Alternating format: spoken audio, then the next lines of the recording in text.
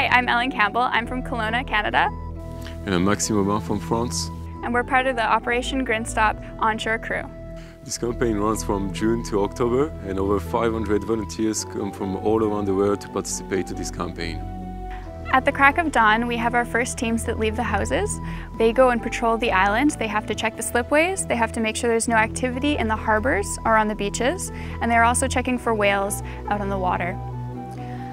These campaigns would be impossible without our supporters.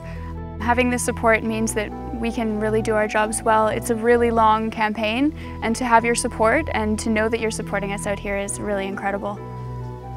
Operation Grindstop 2014 is the largest shore-based campaign of Sea Shepherd. Over 500 volunteers are coming, and we're still accepting applications. To keep up with this campaign and all of Sea Shepherd's other campaigns, please visit seashepherd.org.